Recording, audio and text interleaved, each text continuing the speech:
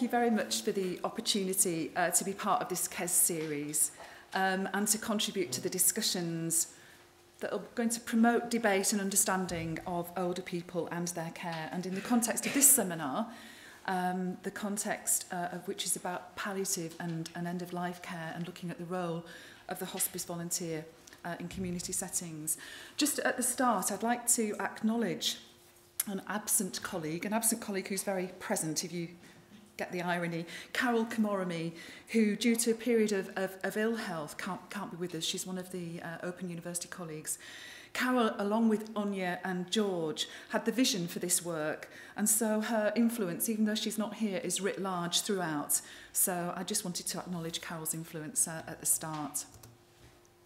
So, over the course of the next 20 minutes, we're going to set the regional and strategic context of policy concerning end-of-life care and the role of the volunteer, and then present the findings from a literature review we commissioned and highlight the benefits to three stakeholder groups, the hospice, service users and carers, and to volunteers themselves.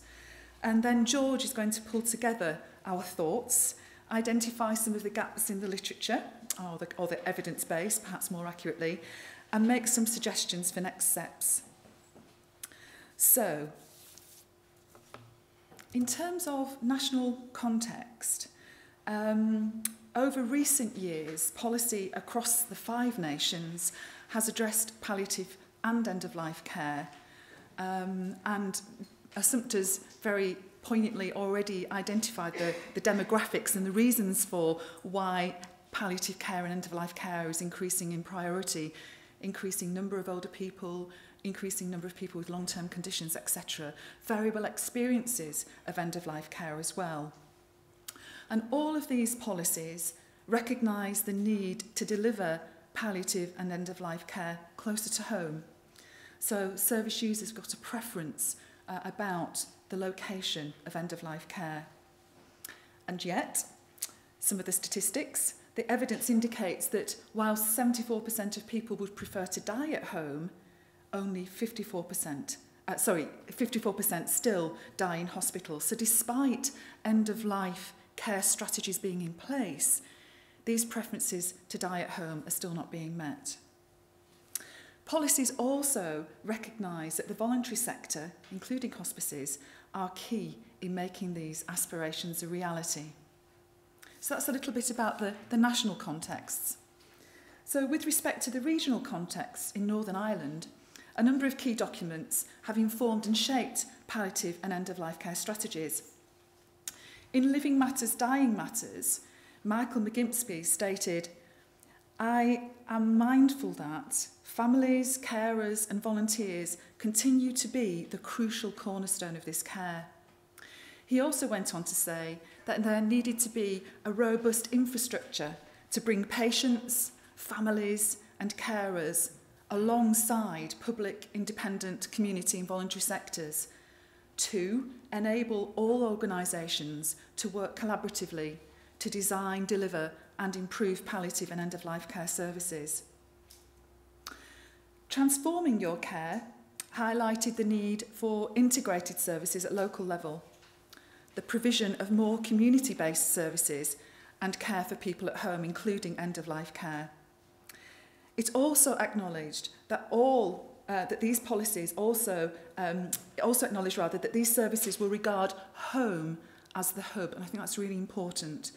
Home will be regarded as the hub.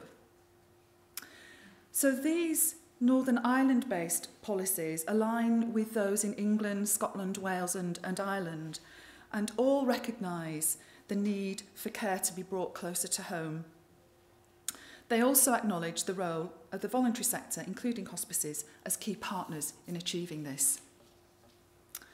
So, hospice-enabled death that meets an individual's end-of-life needs is needed in a range of settings, including the hospice itself, but also home and also elsewhere. Sometimes we forget that end-of-life care and palliative care is delivered in places like prisons too.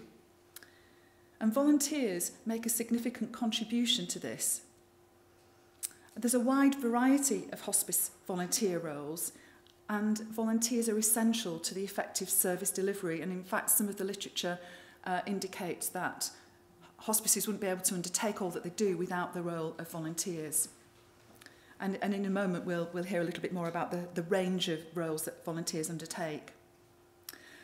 And as hospice provision increases in scope and size, so the demand for increased voluntary support will be needed as well.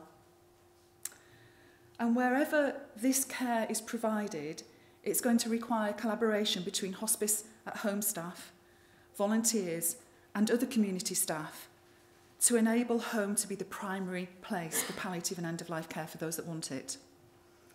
So hospice at home staff, volunteers, and other community staff will need to work together in a complementary way. So, new models of health emphasise community response will be reliant on volunteer involvement. And currently, whilst there are low numbers of volunteers providing direct care, there is some indication, NICE for example, indicating that this needs to be expanded. So all of this in the specific context of palliative and end-of-life care is further underscored by some of the broader strategies concerning volunteering more generally. So, for example, the volunteering strategy for Northern Ireland identifies the need for a strategic approach to the promotion and expansion of volunteering in Northern Ireland, and to provide the conditions that will, quote, enable volunteering to flourish and to ensure that its impact on life in Northern Ireland is maximised. So, recognising the increasing importance of the role of volunteers in palliative and end-of-life care settings, we worked together and commissioned a literature review to scope this whole area. And here's just a few examples of the brief that were given to the person who did the literature review. So to look at the nature of volunteer roles, to scope them, to look at things to do with selection, induction and training of volunteers, and to outline the benefits. So what I'm just going to do briefly now is to highlight from this literature the benefits to those three stakeholder groups that I mentioned earlier, the hospice itself, service users and carers, and finally to volunteers themselves. And some of you might be able to recognise some of the pictures here as well of local hospices. So volunteers are involved in a wide range of volunteer activity: housekeeping, shopping, transport, gardening. But only a few, as we already intimated earlier, are actually involved in direct care delivery. They provide a range of benefits driven by a desire to improve quality, and that's really important. The drive to improve quality, not looking just at this as a matter of cost reduction. There's some evidence, and I'll mention it again in a moment, that the quality of care is increased and cost effectiveness is reduced. But if cost saving is the primary motivating factor, it's unlikely that volunteering activity will succeed. So it's got to be driven by a desire to improve quality. Volunteers bring diversity to a professional team, but shouldn't substitute professional roles. They also provide strong reciprocal links to the community, acting as bridges between hospice and community, and helping the hospice to be more responsive to local community needs. They bring great benefits, but supporting volunteers isn't cost neutral.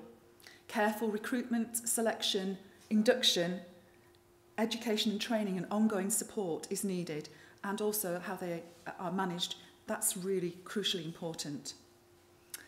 And then interesting to note this concept of the volunteer value, and this is defined as the cost a hospice would incur if it employed staff to undertake the work done by volunteers.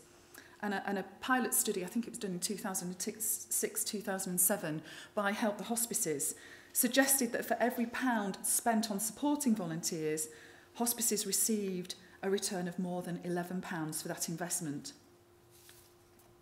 So that's a little bit about the evidence base in terms of benefits to hospice. So what about the benefits to service users and their carers or families? I've already noted that there's some evidence that volunteers enhance quality care. They're also able to provide support across the illness trajectory, from the beginning through to supporting people as they're dying, and then to supporting families beyond and into bereavement. A systematic review of hospice at home care found that there was increased patient carer satisfaction, and that was consistently reported. Support by volunteers was considered to be different and complementary to professional care, and it includes a wide range of different sorts of support: emotional, practical, informational and spiritual. And there is some evidence that hospice at home care, voluntary help, improves quality and responsiveness of end-of-life care and access to that care, and that the support that's given to the person as they are dying in their own home is enhanced. So finally, what about the benefits to volunteers themselves? This has been of the three stakeholder groups. This is probably the group that has been most researched. So it's been well researched, and findings suggest a range of benefits to the volunteers themselves. Health and social benefits, for example, and personal growth of volunteers, including increased self-esteem, increased well-being, increased self-worth, etc. Volunteers get a great sense of satisfaction from doing this kind of work.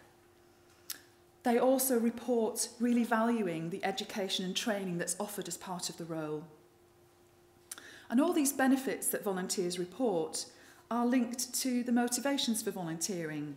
And the literature identifies quite a wide range of motivations for volunteering, including things like having their own personal experience of caring for somebody who's required end-of-life care or palliative care, a desire to help, a desire to know and find out more about palliative and end-of-life care, wanting to give something back. So those are something about the motivations for volunteering. There seems to be, therefore, an enduring appeal concerned with volunteering, and there's no problem recruiting volunteers to working in hospices. But I think it's important also to highlight that there are some challenges associated with volunteering. And some of the ones that the literature review identified were things like poor communication between the hospice and the volunteers themselves, lack of emotional support given to the volunteers, or feeling undervalued, not feeling part of the hospice culture, emotional stress associated with volunteering, and burnout. And all these challenges really underscore the need for effective training and education and support, and the way in which volunteers are managed within the organisation of the hospice or hospice at home care settings. I've been pleased to join the team from the University of Ulster to have a look at where we might take this work. There's over 1,000 volunteers working with Northern Ireland Hospice, so we're dealing with quite a resource, and to manage it more effectively, to understand the needs, I think we have a real opportunity here to draw our ideas together and to address some of the issues that we see as the population ages. So I just want to finish off with some conclusions from this initial piece of work.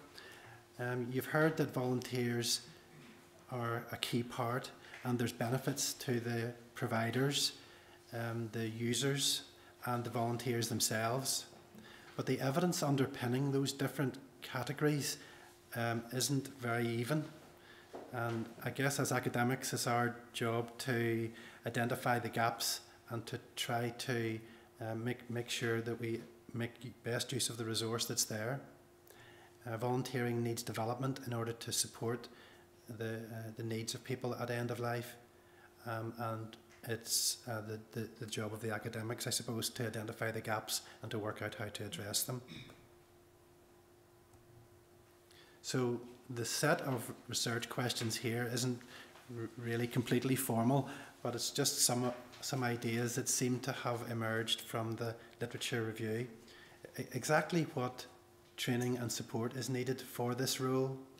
Obviously there's a number of roles, so the answer will depend on how the volunteers are going to work with the the clients and in support of the organisation, how to involve volunteers in patient care, how to draw the line between what volunteers are able to do in terms of their ability to provide social support and what the professionals do. So there's some boundary analysis needed to help us understand that. How to avoid tensions that there might be between volunteers with the best will in the world and professionally qualified staff that are in the same area of work. How to provide culturally sensitive care. I suppose volunteers probably bring some solutions as well as some potential issues there, in that they generally will be part of the same social setup and part of the same culture. Not usually. At least there's potential there for some solutions as well as some issues to be addressed. I'm not sure that we really understand the impact of volunteering on volunteers. We know that they can make a real contribution and it's a real benefit. The impact of bereavement on volunteering, so if the volunteers are working in that setting and the disease follows its natural course, how are they supported through bereavement whenever it's not their own family member? They still need to be supported in that. So essentially, overall, how do we maximise the benefits from this opportunity whilst minimising the challenges? This picture is showing a path to indicate the idea of a sort of boundary space. This is, I guess, Jan's thinking to help us understand the idea of a conceptual area, a conceptual gap between the professional services on one side and the family and the informal care.